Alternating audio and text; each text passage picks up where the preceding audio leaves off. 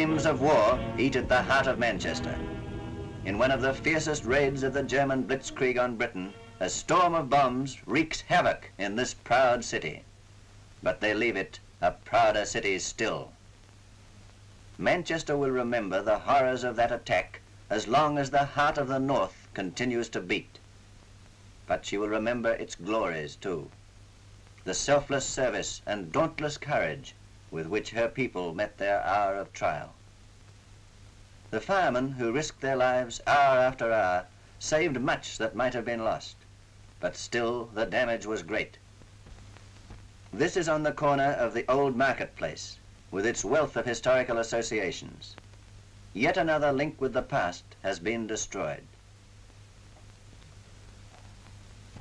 The fire engine's name, not inappropriately, is Coventry Climax. Coventry and Manchester have a new kinship of adversity. That was Martin's Bank. Corporation Street, that famous thoroughfare, is a network of hoses as the firemen struggle to gain control of the flames. The Nazi bombers have used on Manchester the technique of destruction that they've already tried out in London, a combination of high explosive bombs with incendiaries. The Cooperative Union building burns. Very well known in Manchester, a symbol of cooperative effort. But destruction is easier than construction, and the culmination of years of cooperative effort can be destroyed in a few hours or less. Nevertheless, the spirit of cooperation cannot be destroyed, and Manchester people cooperate in the Blitz as never before, fighting against the forces of destruction. Another CWS building, the furnishing block in Balloon Street. The famous Mitchell Hall blazes. Outside the CWS central premises in Corporation Street, the company's own unit of the Home Guard takes duty to keep people away from the danger zone. Employees must show their passes as they go back to business as usual, or if not quite as usual, still back to business. Their place of business is damaged, its windows shattered and gaping, but these Manchester people carry on. Through 2 terrible nights, the Blitz went on without cease. Now it's over, and Manchester gets to work to clear up the mess.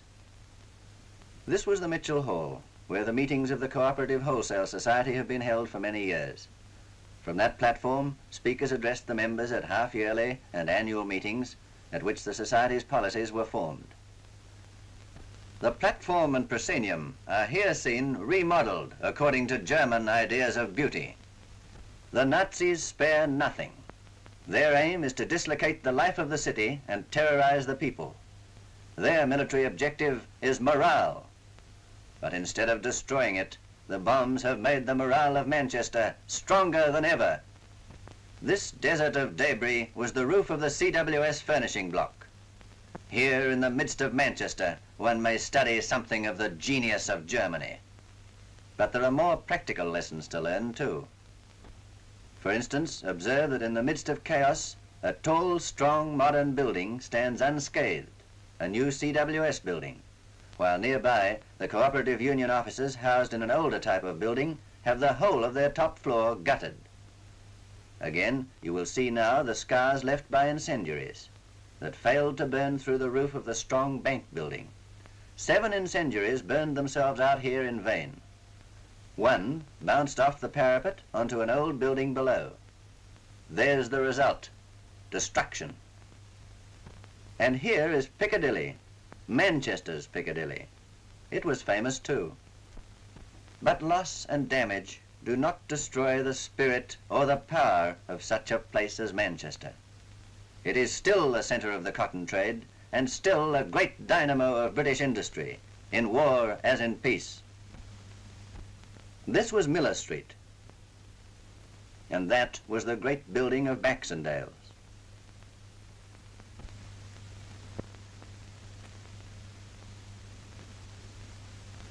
Down at the bottom end of Market Street, St. Mary's Gate lies riven apart by high explosive bombs.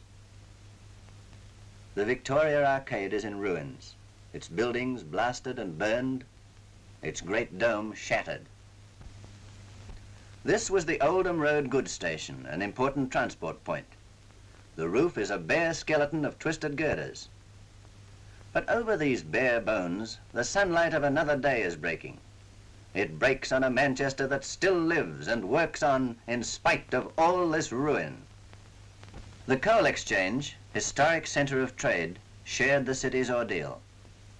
Centuries-old buildings in the Shambles suffered only from blast and are now in use again. But the well-known Falstaff Hotel is an empty shell.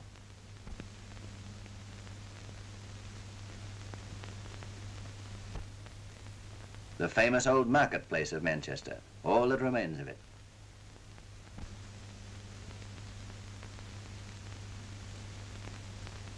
Another place equally famous, the Free Trade Hall, scene of many historic political meetings and home of the Halle concerts. For Manchester is a great centre of culture as well as of commerce. Culture and commerce suffer alike. This was the Royal Exchange, where vast business in cotton was transacted.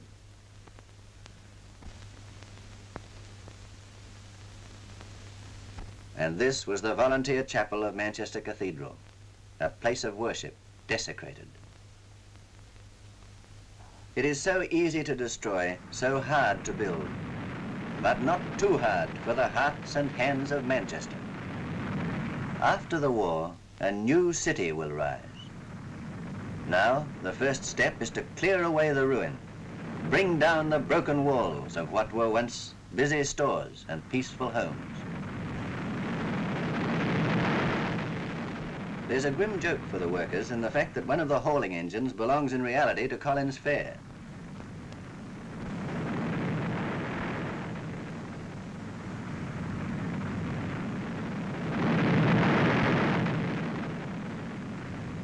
The Works Department and the ARP salvage squads are helped by the Fire Brigade with their great extension ladders.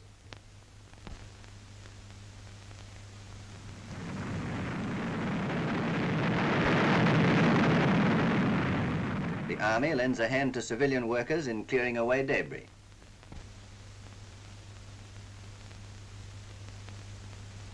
Men of the Pioneer Corps in action. Some of the masonry is shattered to powder. Some stands firm and will help to rebuild the city. There's a sermon in stones. The Empire lends a hand too. This canteen for workers is a gift from the West Indies, from Trinidad and Tobago. And here's a friend from a friendly land, Wendell Willkie. Autograph? Sure, but where's that fountain pen? President Roosevelt's famous opponent in the presidential election has come here to see for himself, so the Lord Mayor shows him round. Mr. Willkie is escorted past the Cathedral, and he sees for himself what the Germans have done to Manchester. He realizes to the full the importance of this attack on Britain's great industrial centres. But he realizes also how British industry is carrying on despite everything. In Piccadilly, the American visitor surveys the havoc of the bombs. Mr. Willkie makes friends with a soldier of Manchester. The Army keeps on with the job. We've got to get things straight. Though very little rebuilding will be undertaken in bombed areas till the war is over, important work must go on. So workmen at a damaged building lay a new floor, a foundation for the future. This is the CWS administrative block. These firemen you are watching were all of them through the Blitz. And what are they doing now? Preparing for more trouble if it comes, keeping up constant practice.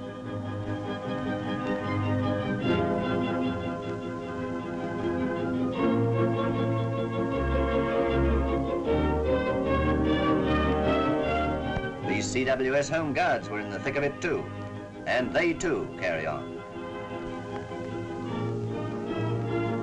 So do the staff. The vans go out, the employees come on duty. Manchester is justly proud of its unshakable men and women. On the roofs of the battered city, patched up and carrying on, the spotters watch the sky, and down below it's business as usual.